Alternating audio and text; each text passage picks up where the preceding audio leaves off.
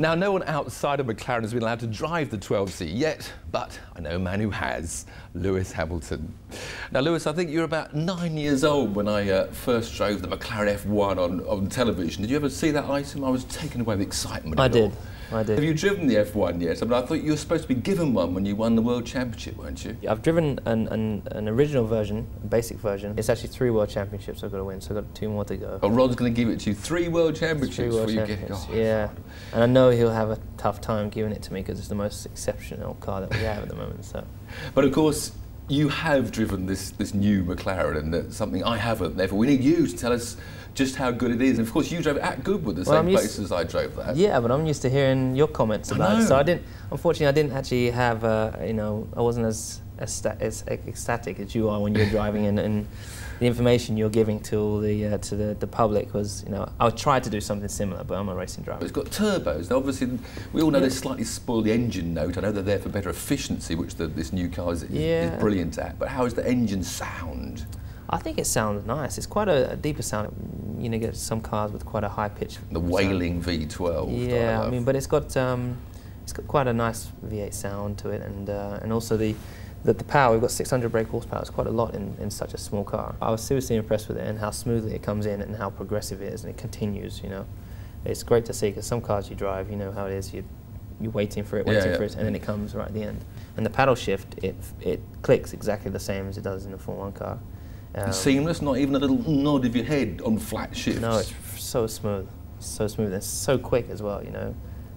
Probably even smoother than our Formula 1 car. Our Formula 1 car is a little bit of a jud, and it's not smooth enough.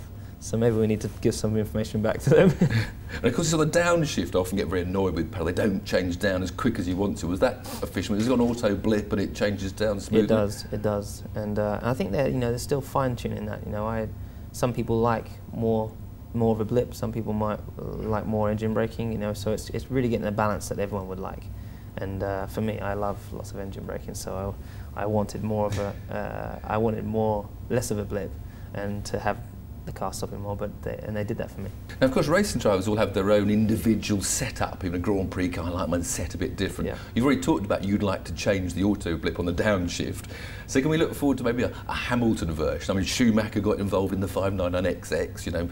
Sterling Moss has got a Mercedes named after him. Ayrton Senna developed the Honda NSX. So do you think it might be a Hamilton version sometime? Well, no, I think what you'll see now is actually the version, the downshift, for example, will be the version that myself and Jensen asked for.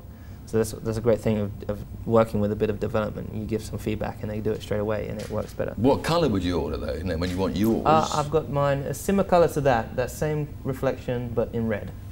Just straight red? Metallic red. A metallic red? Yeah, I like wheel metallic. Wheel colour, silver wheel colour? Black.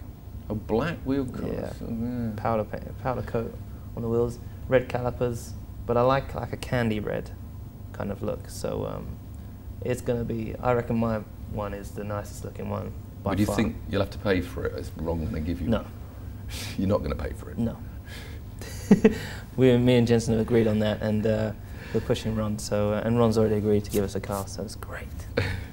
Well, I certainly can't wait to drive it. Thank you very much, Lewis. Thank you.